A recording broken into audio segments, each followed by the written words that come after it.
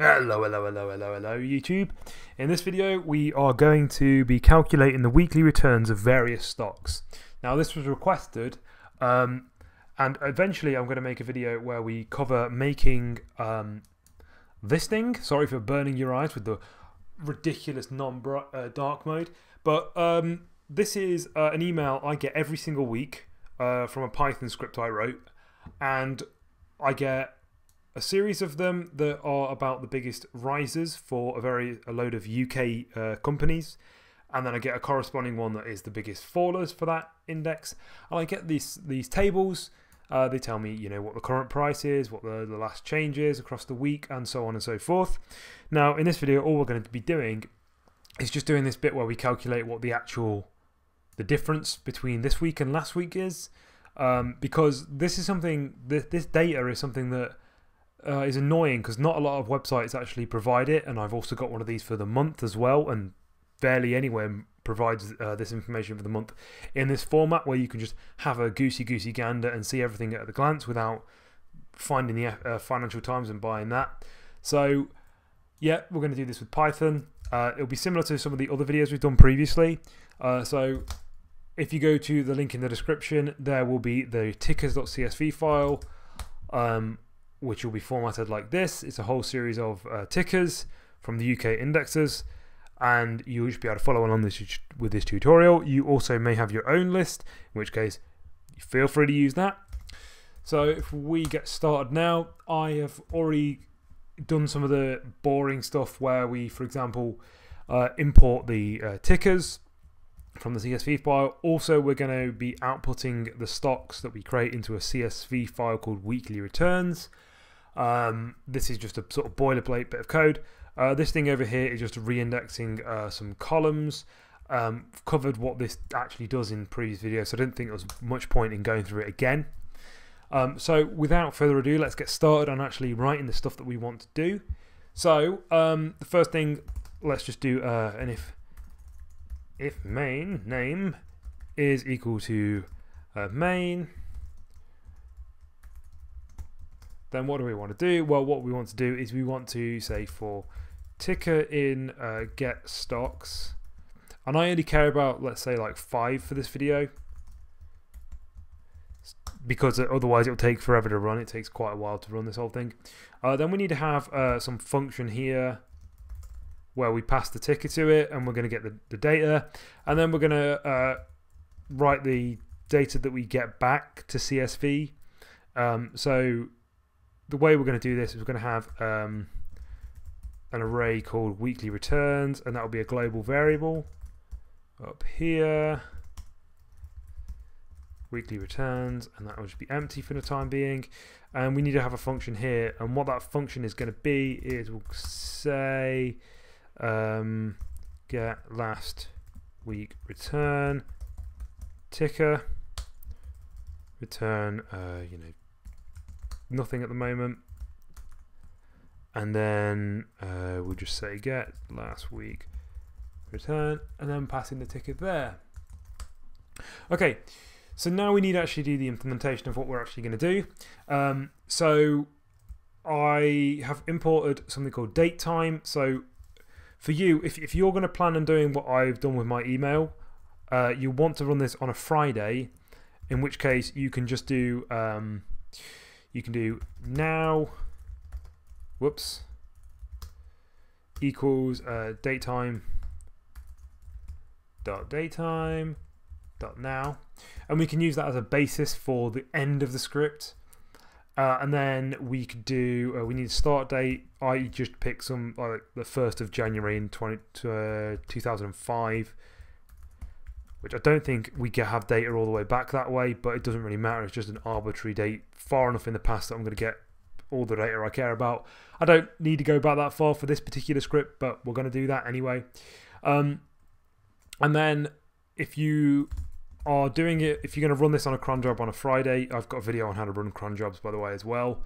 Then we can just take the value now, turn it into a string. So we could say now struve time, and turn it into the same format we've got here, which is year, month, day. So that will be not infinity, it will be, where the hell, there we go. That y dash lowercase m, oh my god, where the hell, there we go. And then day. And so what that's going to do is that's just going to basically get today's date, but in this format, in a string. Now, I don't actually care about this because I want to run this for one particular week, because this is not the end of the week, this day that I'm recording this on. So I'm going to pick a day which was a Friday, and that will be the 7th of the 3rd, like that. And then what we're going to do is we're going to get the data we want. So what we need to do next is we need to get all of the weekdays. So do we need to get all the weekdays? Yeah, we need to get all the weekdays. So, well, we need to define all the weekdays. So we're using pandas pd.dateRange to basically say that I want to have a pandas array, a pandas, what the bloody hell, I forgot what they're called. A pandas array, basically. It's not called an array, it'll come to me in a minute. A data frame that has start and end times, and also has certain days in it. So if the days we give it don't match the criteria, then it won't add them into the array. So we want to say the start is going to be equal to start date, and we want the end to be equal to the cheeky little end date. And then, importantly, we want to say frequency is equal to capital B. Now, what capital B is going to say is it's going to say this is business days. So we only care about Monday through Friday, and if it's not a bank holiday, because obviously the markets aren't open on weekends and bank holidays. So they're the only dates we care about. So that will mean, instead of me saying take the date and return the value -7, we're just going to do -5, because it will, or -6 actually, but we'll get to that. So now we'll get the panel data. So the panel data will literally just be the stock data we're going to get, and we're going to be using this thing over here, Pandas Data Reader, which I've used in previous videos. And all we need to do is say data.data reader, and then pass in the ticker we've passed in to our function. Use Yahoo as a data source. There are other data sources as well, but you don't need to use them because they have slightly different things. So for example, the ticker list I've provided will work with Yahoo. I know that for a fact, whereas it won't necessarily work with other ones because other places have different tickers. It's a bit annoying. So then we're going to pass in the start and end date as well to that, and that will get us everything we want within the dates we want. And then what we're going to do is we are going to re-index things based on this, which means we're basically going to filter out everything that's not a business day. So the way we're going to do that, and I only want to get one column. The column is going to be the adjusted close. We don't care about the normal close. The adjusted close is accounting for stock splits, although over the last week, maybe it wouldn't matter, but there is always going to be the chance that a stock that you're looking at has been split in the last few weeks. In the last week, sorry, so the prices would be wrong and your calculations would be all out of the place. So this adjusted close accounts for what are known as stock splits, and by doing that we have a more accurate actual reading. So we want to pass in the panel data. So this is our function over here. I want to pass in the actual panel data. I want to pass in a key of the column we're interested in and how we're re-indexing. And so in this case, we are going to be using the adjusted close, like that. And I just want to pass in all weekdays. Okay, so now that's going to give us back a column called adjusted close. And if we just have a look, we can print this.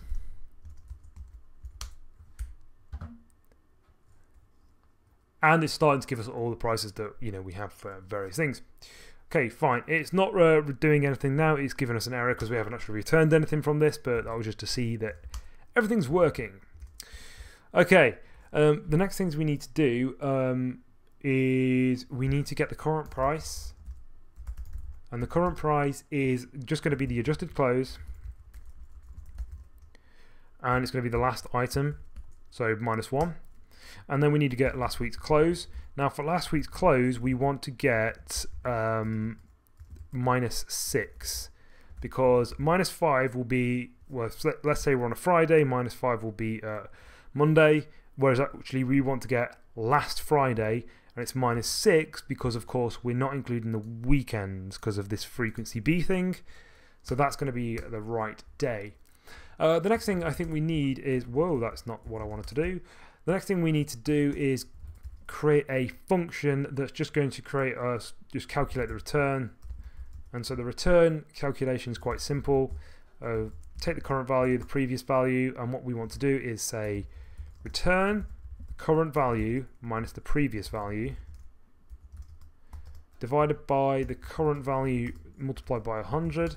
That'll give us the percentage return of whatever we give it, and in this case we'll give it today's price and last week's close, so we'll get the weekly return. So another thing as well is that, let's say you disagree with me and decide that you don't want to get last week's close to be the adjusted close of Friday, you want it to get it from the open on Monday. Well, then to do that, you would have a bit more of a pain because Yahoo Finance doesn't offer an adjusted open. So really you'd have to do it on the close thing here. You'd have to do it on the close column. So you'd get your current price would be the today's close, and your, whoa, why is that not working? And your last week's price, or this week's open, would in fact be based on the open here and not based on that. So you'd have two panel datas that have been adjusted, and then that's how you do that, as opposed to doing it the way I'm doing it. But I think if we're counting the weekly return, we really should count it from last week's close, because the open will often open at a greater or lower amount than what it closed at. So I think we need to account for that in the weekly return. So then we can create something called the weekly return, which is going to be, we'll call our little function and we'll pass in the current price and last week's close. And then what we want to do is we want to create basically just a dictionary object and pass it to our weekly returns array. So our weekly returns array, we're going to append to this a little dictionary. And the reason we're appending a dictionary is because the function that I've created up here, the toCV one, takes basically an array of dictionaries and will turn it into a CSV mapped by the keys in the dictionary, so that the columns will be the keys in the dictionary. So we can do, we want the ticker, so we know what stock it is. We want to pass in the week ending, so that would be the week ending date, or week ending date. Oh my days. We want the end date. Then we want to get the current price, like this, and that will be current price. Perhaps we also want to get last week's price, and that'll be last week close. And we also want to pass in the weekly return, which will again be a percentage value of what we have. And that looks like it'll all be all gravy. The other thing we perhaps want to do is encapsulate all this in a try-catch block, or particularly from the panel block here. So you want to do a try and try except block, except, and just do you know, print error for ticker. That way, if you're running this across all the tickers, you don't have to restart the script each time. If an error occurs, you can just pass over it, and you'll see in the output of your console what's gone wrong and where's gone wrong, and then you can investigate that later without having to restart your entire script. So, and I probably shouldn't have put that try except block in now, because if I've done something wrong, it's going to be a pain. So if we now run this, it's going to run. Ooh. Aha, it looks like it has actually ran. Okay, it's ran perfectly, which is very, very, very, very crazy, because every time I write one of these things in a video, it never ever goes right. I've made a calamitous error. So if we would have a look now at the weekly returns CSV that we just created. Now this looks like a bit of a mess because I'm reading it in a terminal, but we can see that we have the current price, which is here. We have last week's close. We have a return value here, like this, so 2%. And then we have the ticker, and then we have the week ending as well. And so obviously if you were to run that for all of the tickers in the list, you would have everything, and everything will be wonderful. Okay, so that's all I wanted to cover in this video. Perhaps in future videos we will go ahead and actually create that email that I've created. If you're interested in that, let me know, because otherwise I might not make it, because it's a bit of effort to make it. But yes, thank you very much for watching. Au revoir, arrivederci, ta-ta.